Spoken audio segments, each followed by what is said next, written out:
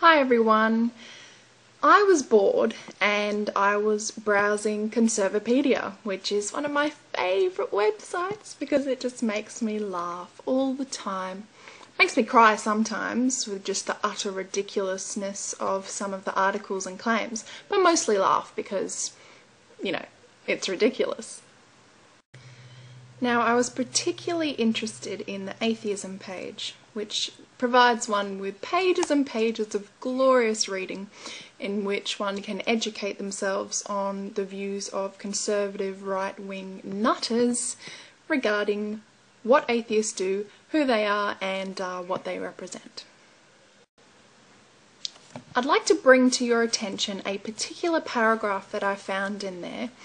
Apparently a study, obviously a very well conducted and non-biased study, has found that atheists or agnostics in America were more likely than theists in America to look upon the following behaviours as morally acceptable.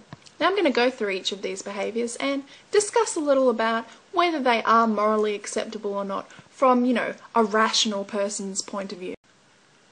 The first behaviour that is listed here that is considered morally unacceptable is illegal drug use.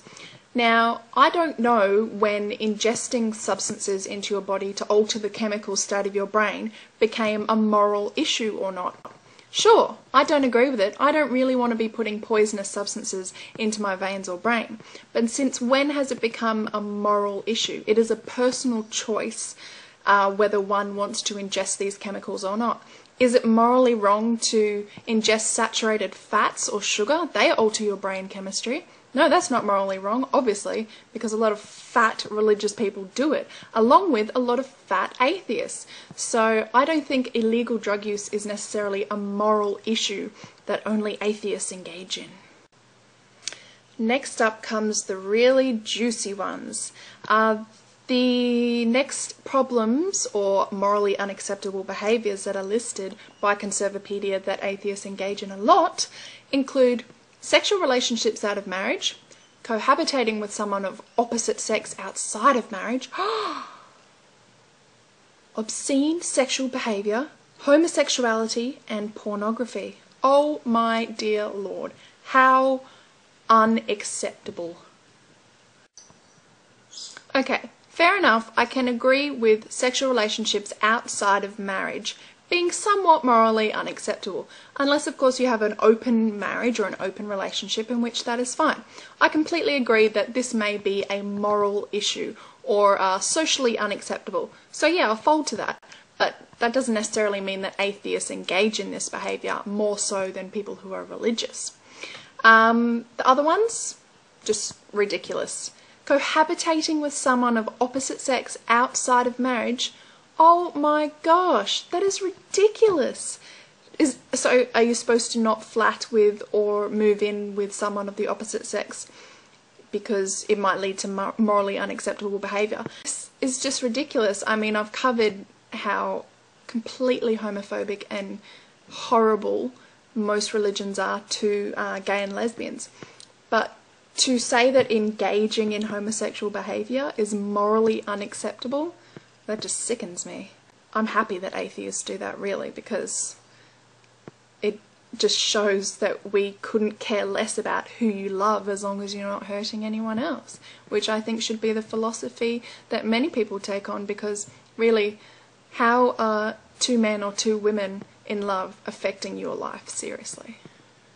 Another morally unacceptable behaviour that I'd like to point out is pornography. There is a large lie circulating around lately, or here in Australia anyway, that pornography leads to aggressiveness and sexual predators and all that kind of stuff.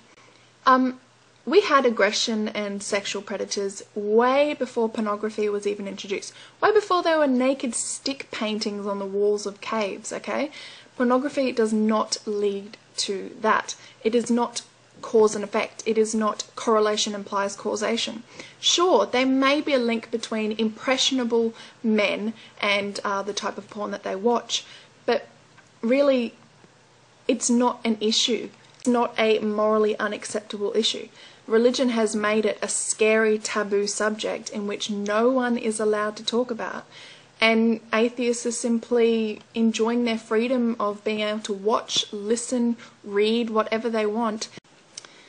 Now that we've covered these horribly unacceptable moral behaviours, I scrolled down a little bit. I'll include the link in the description as to where I got all this very high quality information from. I scrolled down to reasons for becoming an atheist or joining the atheist movement.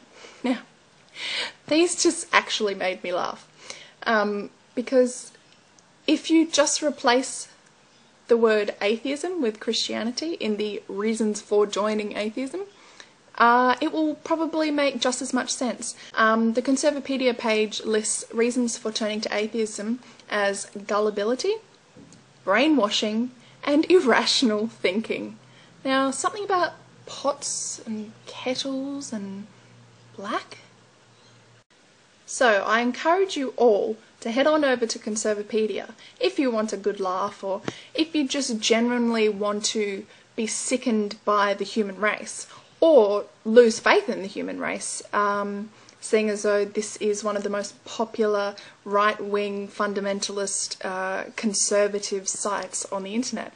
It entertained me highly, and I would highly recommend that you go and read some of the articles. There's some brilliant ones on there, like links between atheism and obesity, and pictures of P.Z. Myers drinking a beer and being all fat, and lots of lovely stuff. Oh, and of course all the pro Sarah Palin and pro this and pro that, and all this kind of really ridiculous stuff that is highly amusing to us, of course. But yeah, I highly recommend it. So check it out, guys, and I will catch you later.